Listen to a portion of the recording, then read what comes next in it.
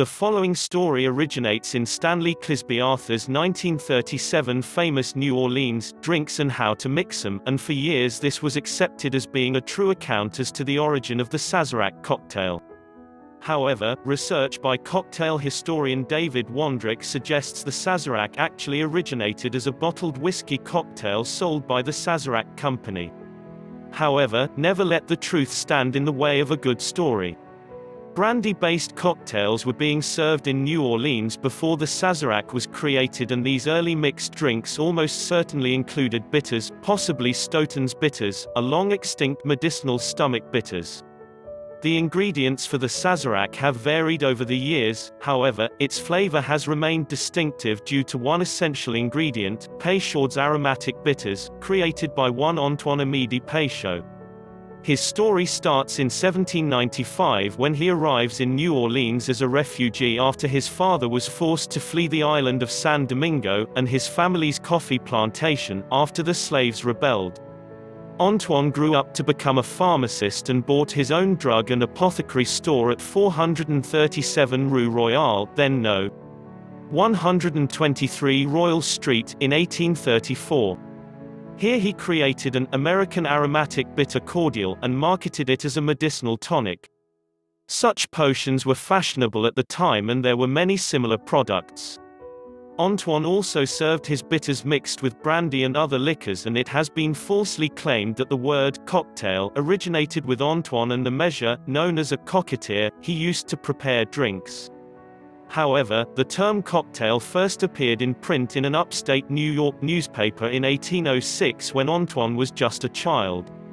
Meanwhile, sometime around 1850, Sewell T. Taylor, another New Orleans entrepreneur, gave up being a bar owner to move into the liquor business, becoming the local agent for a French cognac company, Sazerac du Forge et Fils of Limoges. His bar, the Merchants Exchange Coffee House at 13 Exchange Alley, was taken over by either Aaron Bird or John B. Schiller. Exchange Alley used to run between Royal Street and Exchange Place in the French Quarter, where the Wyndham Hotel now stands. A service road under the hotel still links the two streets.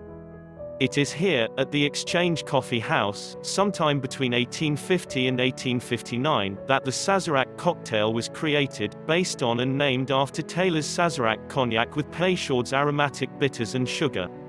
The cocktail became the bar's main specialty. In 1869 70ths, Thomas H. Handy, the bar's bookkeeper, took over the Exchange Coffee House and renamed it the Sazerac Coffee House after its house cocktail. Meanwhile, Antoine Peychaud fell upon hard times and sold his pharmacy store, along with the formula and brand name of his bitters, which Handy acquired in 1873. Having purchased the bar and the bitters required to make its house cocktail, Handy then faced a predicament as cognac, the main ingredient to the Sazerac cocktail, became hard to obtain.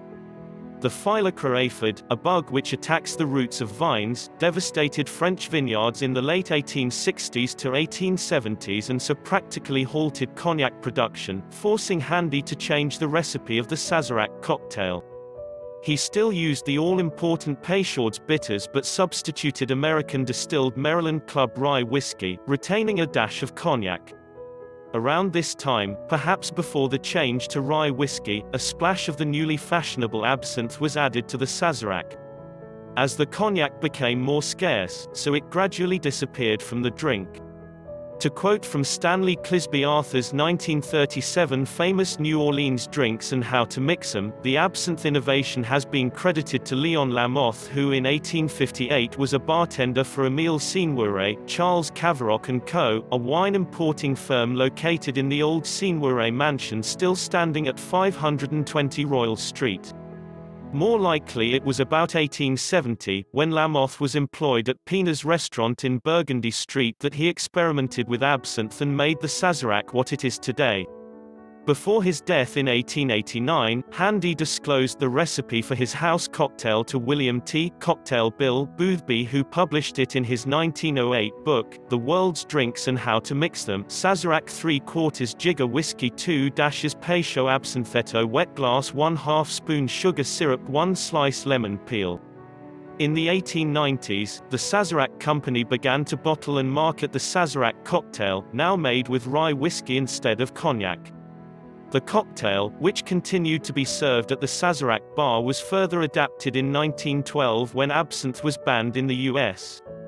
The Sazerac company started to produce a product called Herbsaint as an absinthe substitute, and although absinthe is once again legal in the USA, most bars in New Orleans continue to make their Sazerac cocktails with Herbsaint rather than absinthe.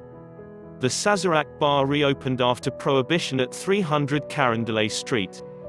In 1949, Seymour Weiss, the vice president and managing director of the nearby Roosevelt Hotel, purchased the rights to use the name Sazerac Bar from the Sazerac Company. He renovated a former wine and spirits store on Baronne Street, and on the 26th of September 1949 opened the new Sazerac Bar. In 1959, the Sazerac bar on Baronne Street was closed and the name transferred to the hotel's main bar, which had opened in 1938. Here the Sazerac bar remains popular and can be considered the spiritual and actual home of the Sazerac, with around 40,000 Sazeracs served there every year.